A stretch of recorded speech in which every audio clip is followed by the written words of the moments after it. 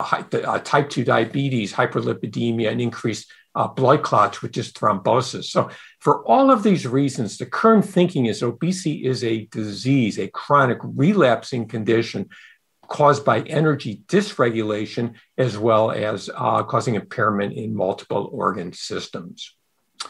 Now, what you're seeing now are highlights from a second interactive animation piece available to you that you have available to download and look at yourself. And another way of looking at what the other issues are all about. And I'm going to try to move on to the next piece. If I can get back to where I was. Thank you very much. Now, I want to now shift our discussion to patient-centered screening, diagnosis and counseling, and what you could do in clinical practice to improve care.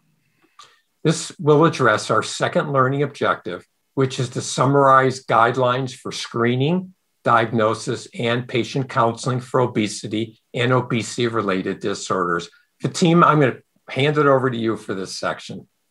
Thanks so much, Bob. It's a delight to be here to discuss our second objective. And I really want us to start by looking at how we define obesity, which is by using BMI criteria.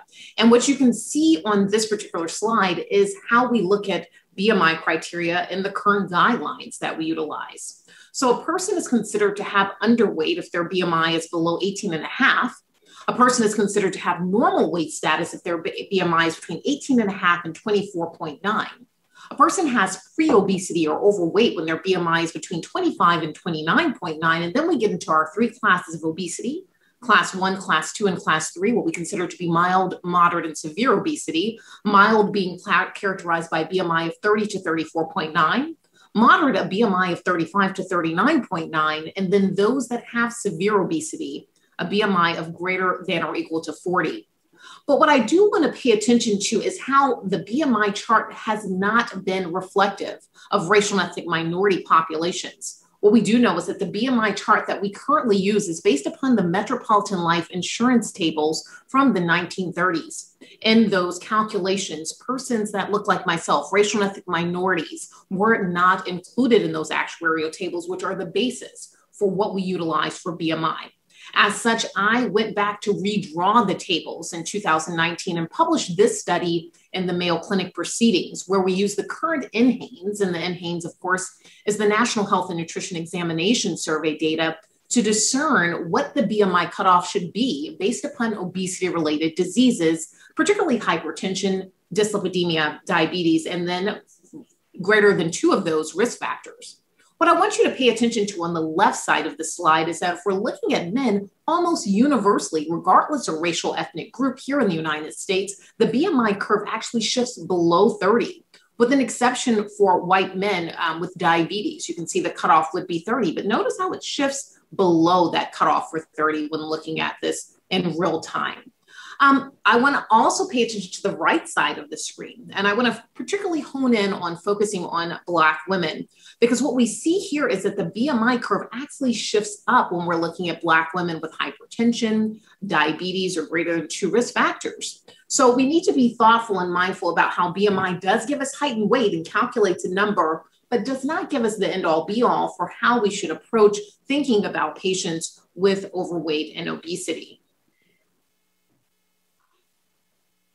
What we do know about obesity is that it is a multifactorial disorder where genetics, environment, development, and behavior all play a role in a person's likelihood of having this disease.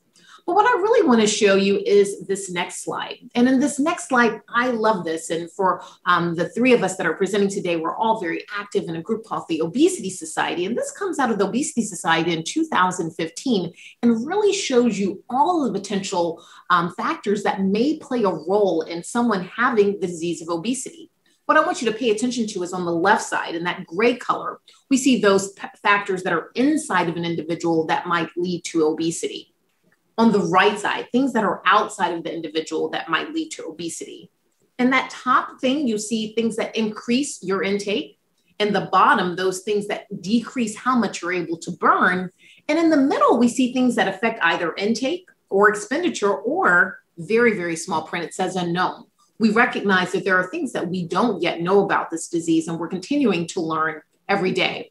Now, I want to take out a few of these factors. I want to go to the next slide and look at all of those contributors or influencers to obesity. These are the big categories by which we can begin to group things. So biological or medical reasons why someone may struggle with weight, food and beverage, behavior and environment, maternal and developmental, social, psychological, economic, and then environmental pressures and physical activity. These are the big groupings that we want to pay attention to.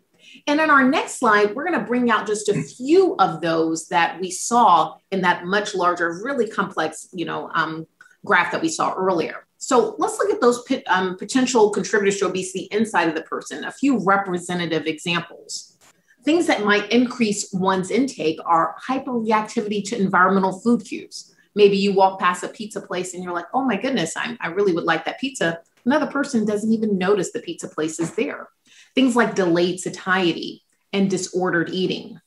Now, things that may decrease expenditure are things like the gut microbiota. What we do know is that the gut microbiota in individuals that are lean versus those that have obesity differ drastically. Thermogenesis, how much someone's able to burn at rest and with activity. A lot of that's genetically determined. And then, of course, physical disabilities. If you have a disability, not able to burn as much as someone who is able-bodied. When we look at the things that might increase intake and decrease expenditure, we have to pay attention to genetic and epigenetic factors. These are very important. And it's important for us to recognize the heritability of obesity and recognize that weight is indeed more inheritable than height itself.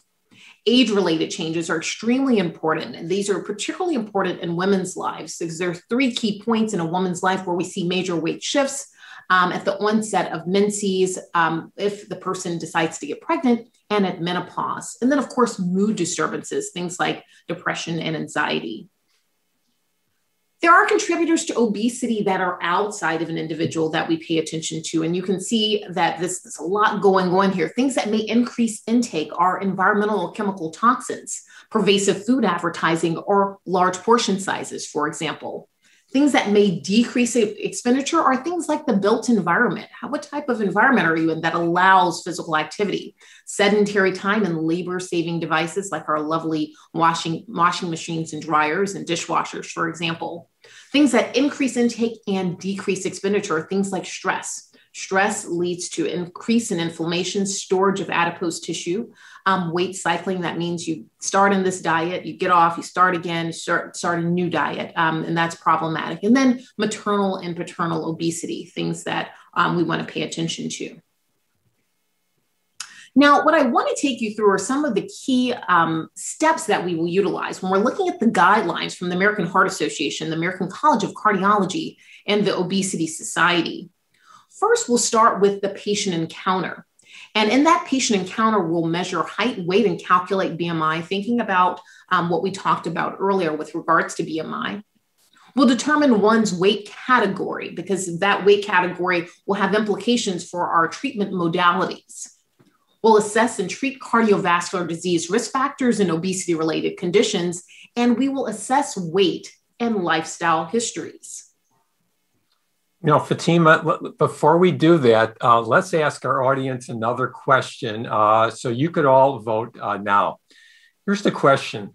What minimum amount of weight loss can lead to therapeutic benefits in cardiovascular disease risk factors, such as diabetes, hypertension, or dyslipidemia? Is it 1%, 3%, 5%, 10%, or you're not sure? Fatima, let's see how they do. Excellent.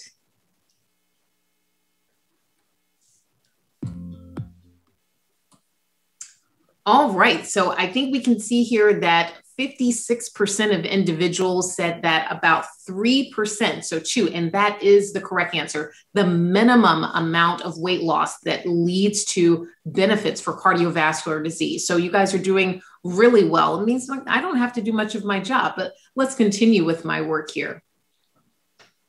Now, when we're looking at weight loss in terms of diabetes prevention, hypertension, dyslipidemia, I do want to bring attention to this particular information that we have here out of the Diabetes Care in 2015. What we can see is for diabetes prevention, as low as 3% weight loss can lead to significant shifts. You can see that ranges from 3 to 10%. With regards to remission of diabetes, of course, once we have the disease, remission of the disease greater than 15%, so a much larger percentage of weight loss needed. Hypertension, 3 to 15%, and dyslipidemia, 3 to greater than 15%. So it's important for us to assess and treat cardiovascular disease risk factors along with obesity-related comorbidities. We'll start using our history and physical exam. So nothing really fancy, just doing a really thorough physical exam and getting great history from our patients. We want to look at clinical and laboratory measurements. Things that are extremely important are things like the blood pressure, the fasting blood glucose, a fasting lipid panel that's based on expert opinion when these guidelines were developed, and looking at waist circumference. Now, in waist circumference, our typical target, particularly if we're looking at non-Hispanic white women, would be less than 35 inches waist circumference for women and less than 40 inches. This is measured at the widest portion at the umbilicus. With regards to intensive management of cardiovascular disease risk factors, these are just a few, a very, very small list of the several different diseases that are associated or caused by the disease of obesity, hypertension, dyslipidemia, prediabetes, and diabetes, and then finally, obstructive sleep apnea. We do want to assess weight and lifestyle histories. I talked about this when we were kind of looking at the different steps. So we want to ask our patients about the history of weight gain and loss over time. That can give us a lot of information about this patient and their lifetime, often of struggles with their weight. We want to have details of previous weight loss attempts. We want to capture dietary habits and physical activity. These are important. We talked about the heritability of obesity a bit earlier. So we want to ask about the family history of obesity. And we want to look at other medical conditions or medications, as Dr. Kushner mentioned earlier, that may affect weight. And then as we continue with our guidelines and following the guidelines, we want to assess the need to lose weight. We want to advise to avoid weight gain and address other risk factors. But it's important for us to know how ready the patient is to make change.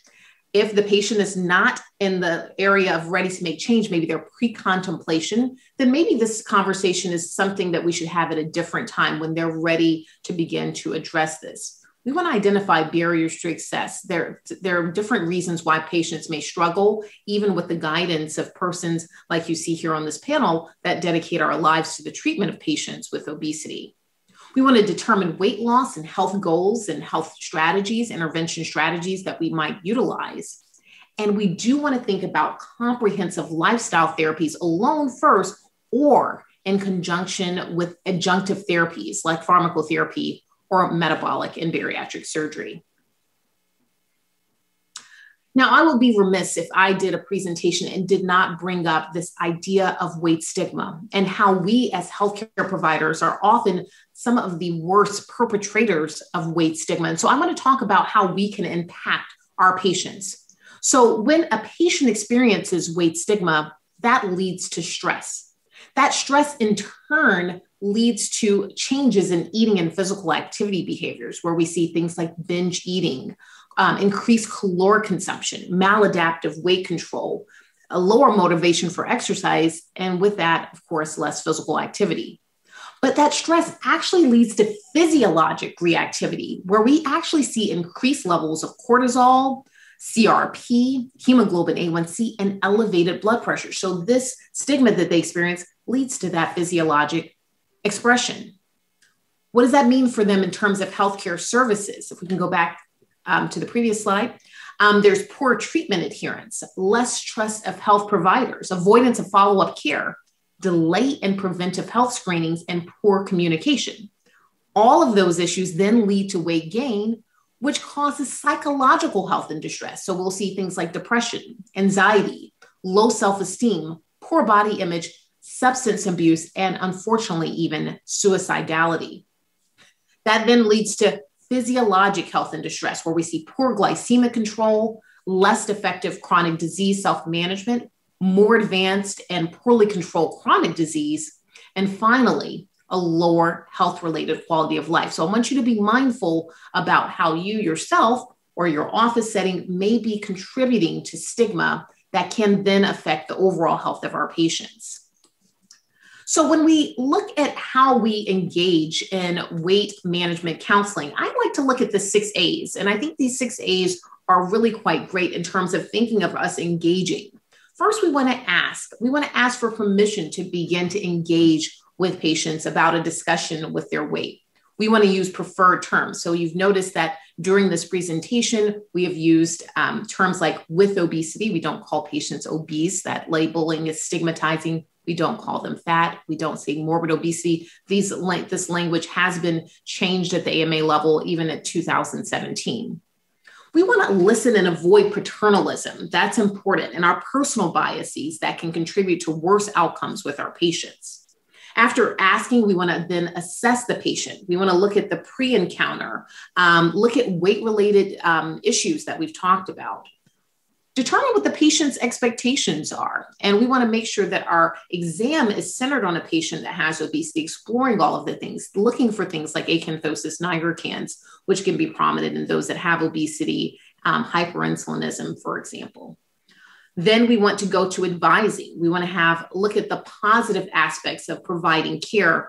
And we want to use the US PSTF guidelines. Notice we talked about BMI cutoff, and we want to pay attention to how this may differ by race and ethnicity. We want to look at the challenges of managing weight, recognizing this is a chronic disease that requires chronic therapy. And we want to respect the patient if they're not interested. So if they're in that pre-contemplative state, we don't want to push them. We want to embrace this when they're ready to make a change with our interaction and help. Then we're going to agreeing. We're going to trust the model. We're going to respond to patient cues. The patients are giving us the answers. I always tell my patients they are the answer to the question. We want to consider issues like culture, religion. These are extremely important. And we want to look at some SMART goals and think about treatment choices and efficacy. Then we'll go on to number 5, which is to assist the patient.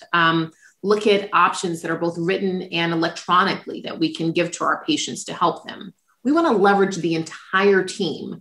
The entire team in a multidisciplinary care of obesity is extremely important. And so we want to pay attention to all the important players. And then finally, we want to arrange for follow-up visits, appropriate referrals, regional resources that the patients may need. We want to coordinate that care and be at the helm of that. Now, I wanted to make sure that you guys are aware, and this is something that you guys can get access to. This is a free resource that's developed by all of these wonderful groups that you see on the right side of your screen. It's called the Weight Can't Wait Guide. And it really helps you begin to have that initial conversations with patients. And so I think this is a wonderful, important tool and resource. So I would take a look at this when you have a chance. It's available for download in the healthcare provider resources tab of this activity. And then when we look at the treatment guidelines based upon the BMI criteria, it's important to recognize that we can use lifestyle modifications, which include diet, exercise, and behavior changes across the entire BMI spectrum. I want you to see here on this slide that for Asian Americans, the cutoff is even lower. You can see that the cutoff we're really considering that is at the BMI of 23 and higher. So I want to make sure that we're aware of that. With regards to pharmacotherapy, we typically begin to utilize pharmacotherapy in persons that have maximized lifestyle, have a BMI of 27 with an obesity-related disease like hypertension, sleep apnea, for example. And also for those persons that have a BMI of greater than or equal to 30, which means they have obesity without any obesity-associated disease. And if a medication is deemed effective, meaning they've lost about 5% of their total body weight loss at 3 months of use of the medication, we do recommend continuing the medication indefinitely. Yes, indefinitely. If we pull back the medications that are acting on obviously different portions of the brain to control weight, then we will see weight regain. Well, thanks, Fatima. That was a great overview of something that we do every day in our practice. I'd encourage all of you to read the guidelines and go to the literature to supplement what Fatima went over with you. But that was really a really great introduction or reminder of those of you, for those of you already doing obesity care. Fatima, now that you have teased this section on treatment by addressing BMI cut points for initiating therapy, I want to turn to Ken Fujioka, who will address our third learning objective, which is assess efficacy and safety of available and emerging therapies for long-term treatment for obesity. Ken, go ahead, take it away. Thanks, Bob. Appreciate it. Okay, we got a lot to cover, and I hope you don't feel like you're back in med school pharmacology, but it is a little complex. Hang in there. I think you're going to get some really useful information because you're kind of looking at the future. I mean, I wish I was a young doc because these newer meds that are coming out for weight loss are really physiologic and are going to work much better than anything we've had before. So, these are the order of drugs that have been improved recently. You got semaglutide, which is very recent, as you know, just literally a week ago or 2 weeks ago. You got setmelanotide, which is a whole nother, it's kind of part of that designer group of meds that you're going to be seeing. So as you know, genetics, and Fatima really explained well about how the genetics can really play a big part of weight gain. And so as Bob talked about, all these hormones are coming up telling you to stop eating, GLP-1, PYY, amylin. But what if the receptor where they go to is broken so that they don't get the message? In other words, the food goes up. The hormones go up to tell them they're full, but they don't stop eating because that receptor is genetically amino acid substitution. It kind of changes shape and doesn't work anymore. That's what this drug is for. So again, brand new group. And I'll show you how to use it because it's a little bit tricky because you need to find people with that genetic defect. You got Gelesis 100. Again, futuristic, brand new. And it's not really a pharmacologic agent. It's truly a device, but you're going to use it like any other drug. You're going to give it with lunch and dinner, and it's going to expand and make them feel full. Kind of fascinating. But again, there's a line of drugs all coming, line of devices all coming along this line. Liraglutide. Okay, this is the first of what I call the physiologic treatments, a GLP-1 hormone. When you eat a meal, your small intestines will taste the food and say, oh my God, there's some food. I better send up some GLP-1 to the brain and tell myself to stop eating. And it's okay to lose weight. Yeah, this was the first of that group. And as you know, GLP-1s have been around forever for type 2 diabetes. Then we switch gears, again, two very old drugs, naltrexone and bupropion. So not every drug works on everybody. Why? Because everybody has different reasons why they gain weight. But one of the more common, if you were to pool 100 patients that came into your office struggling with weight, and you asked them about cravings, do you crave a specific food? Cravings doesn't really have anything to do with hunger. It's and again, as Dr. Stanford said, say you're stressed. And so when you're stressed, you got to have some chips or you got to have a chocolate bar or something like that. That's reward eating. And it's dopamine, norepinephrine kind of thing. And guess what? Bupropion works on dopamine, norepinephrine, so it lowers that. But also it's an opiate-driven behavior. So again, naltrexone. So this is a particularly good drug for cravings, but there are also some effects directly on the hypothalamus as well. Then you have, again, some older drugs, phentermine and topiramate. Now, quite honestly, nobody knows how topiramate works. I've never seen a good study to show it. We're guessing it's through the GABA system, which works, again, up in the hypothalamus to give a feeling of satiety, a very powerful one, actually. And then phentermine, which is a stimulant. So stimulant is working along that norepinephrine dopamine avenue. And then you got orlistat, again, old medication, over the counter now, just blocks the uptake of fat, or it's a lipase inhibitor. And then last off, phentermine by itself, which again has been around since the 50s, very old agent, approved for short-term use, 12 weeks in a 12-month period. So you're saying, well, Ken, show me the money. How much weight loss am I going to get? So this graph really says it all. So you look at that blue bar with semaglutide and you're going, oh my gosh, 15% weight loss. And again, earlier, Dr. Stanford said, hey, look, all you got to do is get 5%. You're improving all kinds of things. This is great. But now we're talking 15. This makes patients so happy because they don't want 5%. I mean, if they're 200 pounds, they don't want to see 10 pounds. They want 20, 30, 40 pounds. Guess what? Now these newer drugs are going to be doing that. It's not to say the other drugs don't work. They're good. And so you got phentermine topiramate close to 10. You got bupropion and naltrexone, that green bar. It's about 8. And again, it'll work really well in some patients and maybe not so well in others, depending on why they are gaining weight. And then you got liraglutide, again, close to 8%. And then you got orlistat, which is right around 6. Next slide. Thank you. And so I'm going to spend more time on this newer class, just so you understand, one, how we study these, which is just intense. You do multiple studies, but two, just so you can get a feel for, well, gee, my diabetic patient didn't lose as much weight or something like that. So you understand what's going on here. So step one is just a standard obesity trial, the standard run-of-the-mill patient that comes in to see you and needs to lose weight. And they get some diet, some exercise, not intense, but, you know, the standard, what we can do pretty easily as primary care docs. And you follow them for a year. Step two, now this is the tough group. Type 2 diabetics have a very tough time losing weight, whether it's their genetics, their drugs they're on, say sulfonylurea or insulin or whatever, they just don't lose as much. And so expect to see lower numbers. Then step three is what I call the Wadden special. Tom Wadden has developed some of the best behavioral interventions for how to lose weight from just changing your behavior. So they did intensive behavior modification on this group plus a weight loss medication. So again, you'd expect to see some of the better weight loss in this group. And then the last group, which I'll spend the most time on, maintenance. This really just hammer homes the point that Dr. Kushner made in that Biggest Loser he talked about. 6 years, they followed him. Their body was still trying to regain the weight 6 years out. And in this study, that's really what they're doing. They're going to put the patients on both one group on the drug and another group on the drug for 20 weeks. So they're both getting it for 20 weeks. But after 20 weeks, then they split off.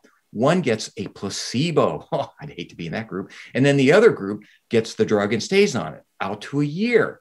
And so what happens is you're going to see, hopefully, one group do better than the other, or heck, maybe you just need it for 20 weeks. We'll find out. Next slide.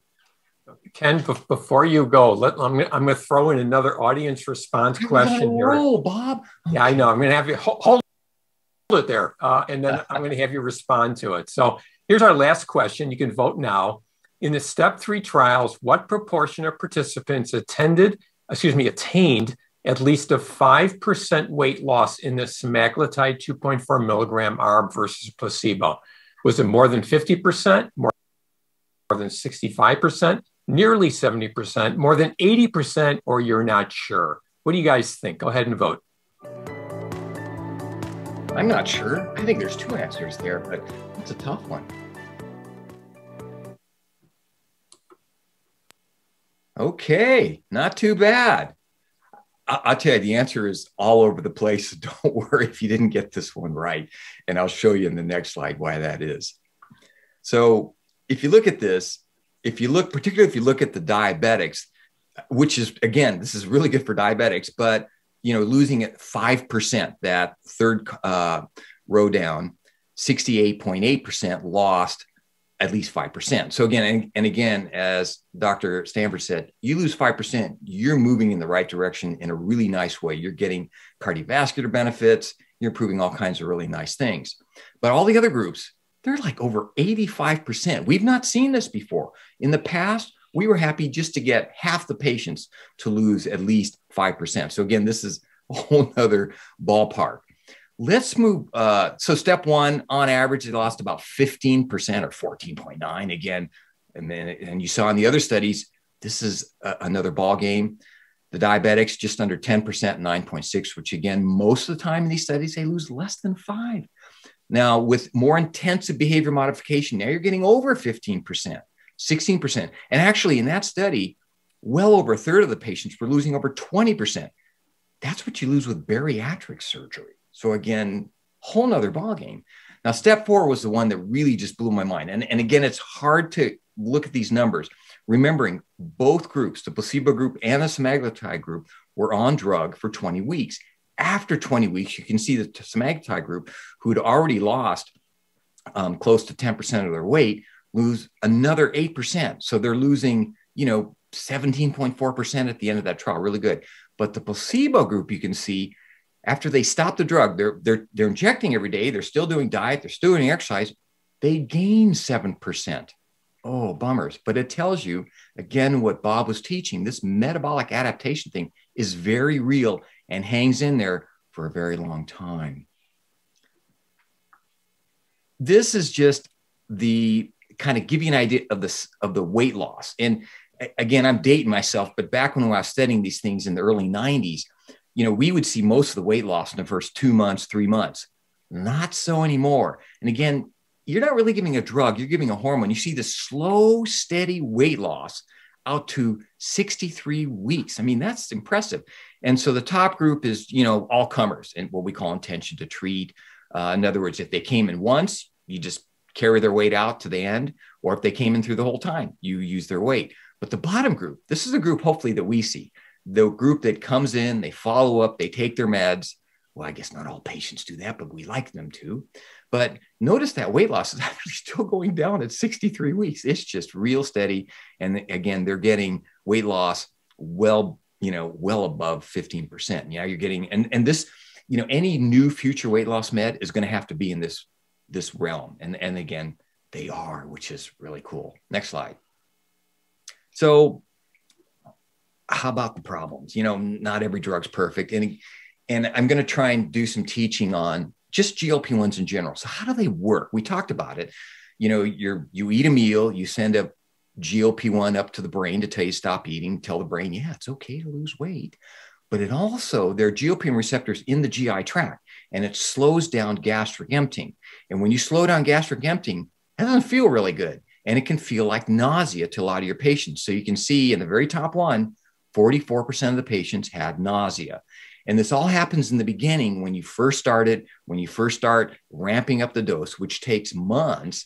So hang in there. And this is where you, as the prescriber, got to do your job and just slow down the titration. Just don't go up real fast. If they have nausea, don't keep driving up the dose because they're going to get more nauseated. They're going to get diarrhea. They're going to get vomiting. So again, just don't go faster. But the top three, diarrhea, vomiting, a little bit of constipation. Constipation is tough because we see that in general with just weight loss. And you're going, wow, the top four, you have both diarrhea and constipation. And again, everybody's different. Next slide. So this is just a teaching slide, just so you know, well, then how do you tell if your drug's working and should you even continue to use it? Is there something I can look for? Is there something that tells me this drug is better for that patient? So far, we really struggle with finding the right drug for the right patient. So one of the best ways is just give the drug and see what happens. So with Gelesis, you can see that at 8 weeks, if they had at least 3% weight loss, they went on to lose at least 5%. As a matter of fact, they lost almost 10%. If you look at phentermine topiramate, same thing. Within 12 weeks, if they lose 3% or more, they go on to lose more than 5%. And again, they lose over 10% if they're in that group. Bupropion, naltrexone, it's a little bit longer. So you got to go out 4 months or 16 weeks, and they have to lose at least 5% or more. And that group will go on and lose more or over 5%. And again, about 10%. And then last time, liraglutide, again, very close. 4% or more weight loss to 16 weeks, they're going to go on to lose more than 5% or 5% or more, or around 10%. Next slide. So, and the person doing the slides is probably saying, Ken, quit saying next slide. I know what I'm doing. So I'm sorry. It's in me. All right. So when you're looking at the weight loss, and I'm just trying to point out, if let's say they don't lose 4% at 16 weeks, then you see those top two lines, 3% or 3.1, that's how much weight they lose. They don't lose much weight. But again, if they lose 4% or more of their weight at 16 weeks, look at that weight loss. It goes all the way out. They're losing 8.5. That's your diabetics. Or again, in your non-diabetics, it's over 10% weight loss. So again, that first 3 to 4 months are really crucial and will really teach you a lot about, whether they respond to that med. If they don't, you may have to use a different one.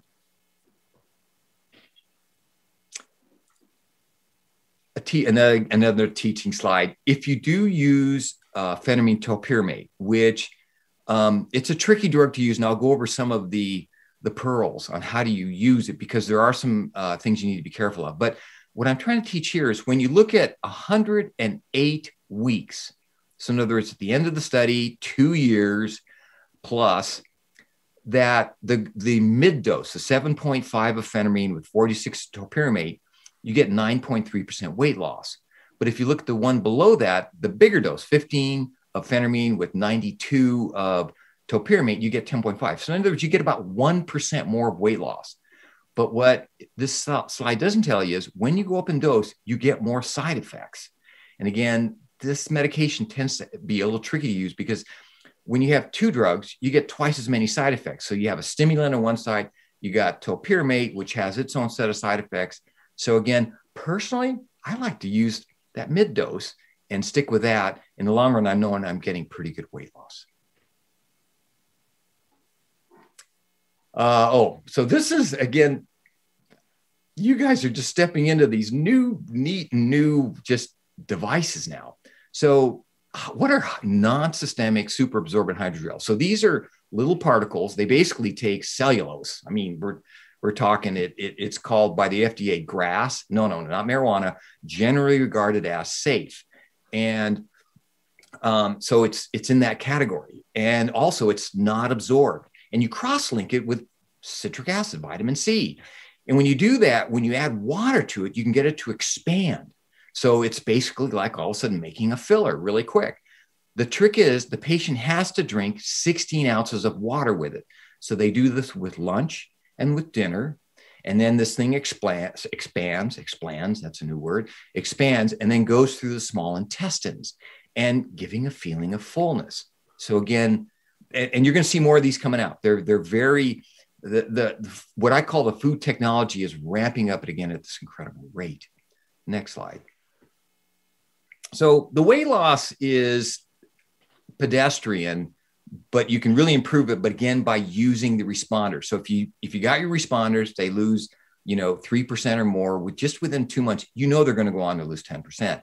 But the placebo group, as you can see there, lost about 4.39%.